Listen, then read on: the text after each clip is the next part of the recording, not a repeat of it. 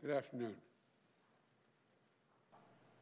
We need more direct relief flowing to families, small businesses, including finishing the job of getting people that $2,000 in relief, direct payment.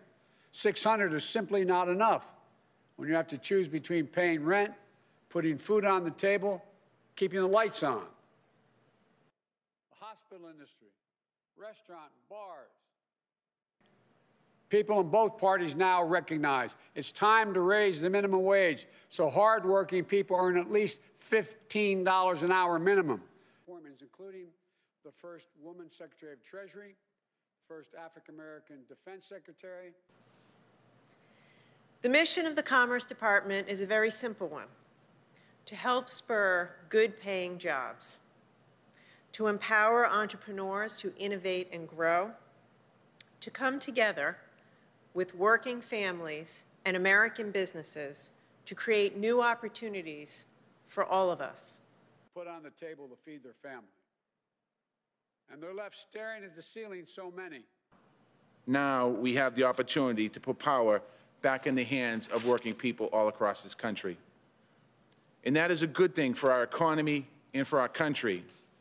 We can defend workers' rights. We can strengthen collective bargaining.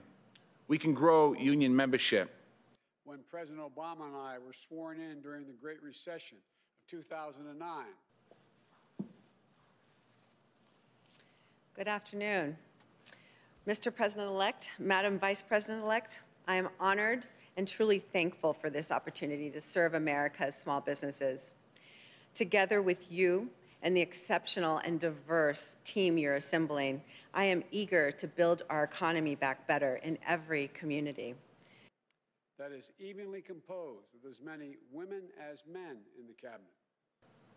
But we also know that government, its resources, and its experienced and capable civil servants can help level the playing field and empower people, communities, and our economy to reach their full potential.